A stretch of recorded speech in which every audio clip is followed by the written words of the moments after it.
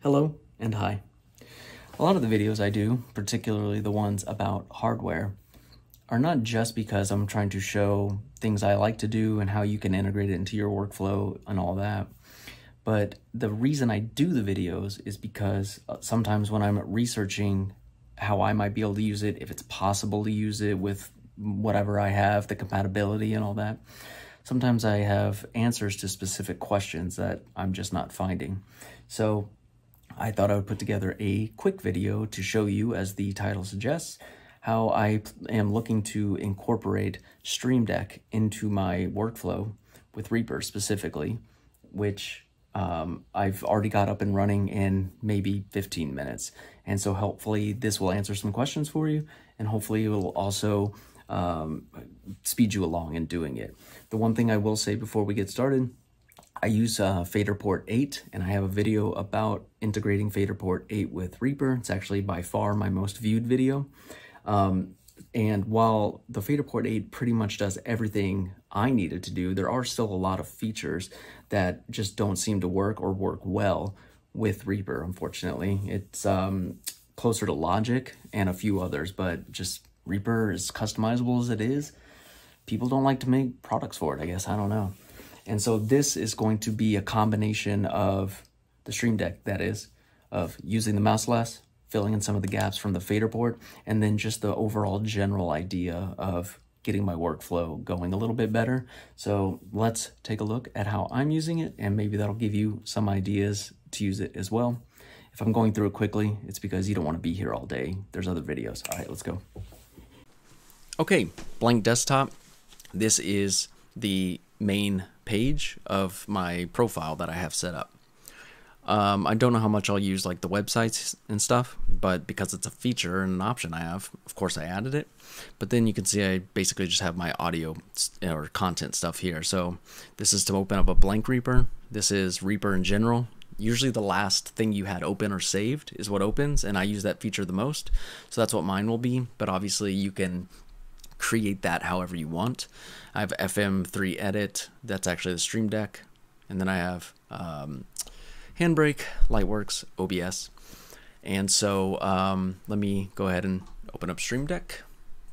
Now, if you're curious about Reaper specifically, obviously I'm not going to go over everything about Stream Deck itself, but if you want to add like I did, so this is Reaper, just the general one that you would open, you could just hit open file location, and that's your file location for the actual exe file, if you will, the application.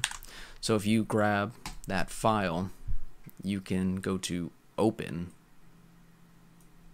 and put the file location up here, and then there's Reaper open, and you can see they already have a Reaper icon for you, and most of these icons just populate for you, which is nice. These I just copied the logo to my desktop, and you can click and drag over.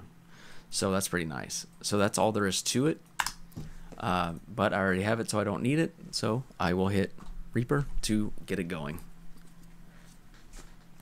All right, so here is a blank thing that I had last open just so I could use it for this video. So let's go over a page, and here are the main things I use for Reaper. So if I just put a blank track, these are all very simple to do because they are just your standard actions. So all you have to do is whatever you have assigned in your actions, you can just throw in here already. So hotkey, and let's say I want to duplicate a track. I do that frequently. So if I go to actions, if you don't know what it is already, but obviously you could just hit duplicate. You have to spell it right. Duplicate items, and then there's duplicate tracks. That's the one I want. Control-Alt-D. So if I go to X2 is what I call it, you could see I have Control-Alt-D. So if I add a hotkey here, all I have to do is hit Control-Alt-D, and it will duplicate. So if I go back here and hit that one, the new one I just did, it duplicates. The other thing to note is that I have all these custom things, 5, 6, Fink, X2, move left or right, colors, colors, colors. Well, you can add a JPEG, save it to your desktop, and click and drag. What you could also do, which is what I did, is if you click here, you can hit create new. It opens up this website for you. So you can make whatever you want. I can add a color for a background. Let's just go over here. You can add text. So you can save it. So now it's on my desktop. And I will just make sure you have the right one highlighted so you don't go over something. And now it's there. And now it's there. Now obviously you want to get rid of the title if you want. And you can see now it's gone. So you can just make anything you want. And there are even different fonts and stuff you can mess with in here. Fonts there. You can adjust the color background. You can make this bigger. And you can add an image here. So this is very handy just for simple organization. So I don't need that. We'll delete it. So let's go into something that will take a little more effort, but it's still very simple, especially once you've done it a couple times.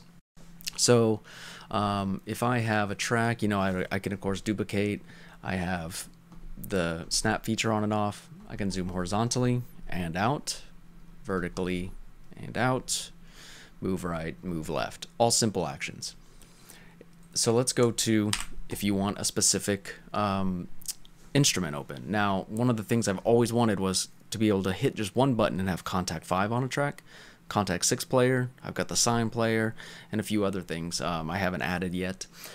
So if I were to do that, you know, I hit 5, boom, contact 5 is open. I've been dying to get something like that just to make everything faster, and it's quite simple. Add a new track, contact 5. Don't need the auxiliaries. All right, so this is what it looks like when I want it open, right? It's got contact 5, ready to find a library. It's already record armed. The MIDI's there, everything. So if you can add other effects and anything else. You can add presets, you can add specific instruments, whatever you want, and then just save it as a template, and it'll come with all of that stuff you have on there. Me, I just want contact 5 to open so I could start browsing for stuff. You can do individual instruments. I'm not going to do that, but you can by just hitting Save Track as Template. You can see I already have contact 5, so you would just save it in there under whatever you want, and we can actually get rid of it. So now you need SWS Extensions, which is where the extra bit comes in. It is free. Just go to Google SWS Extensions and install it, and you'll get this extensions category, and you open resources. Add a new slot, and then you double click the slot and look at that. There are my templates. So I would open one for contact 5. You can see I've already done that in slot 1. That's the info you need, slot 1. So then you can go to actions, type in track template slot 1, and you want the one that says import. You can see I just assigned it to the number 1. Now I can go here, hotkey, sign 1. So I can go back here and I can hit it. There's contact. Beautiful. We can obviously delete that, but it is that simple. And of course I just created the 5 to know contact 5. So you can do that. I did that for contact 6 and a few others, like I said. Another one that takes a little bit of extra step is FX. So if I go to FX, that's all the main stuff I use. So this one's actually quite simple. Let's just open a track, look at all the plugins. Let me pick something I don't use just for an example.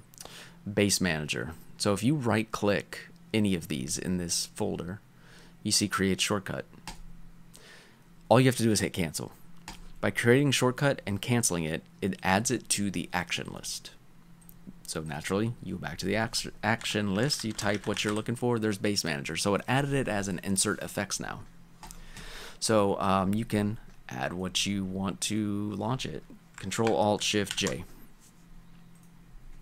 I will override because I'm not going to use that.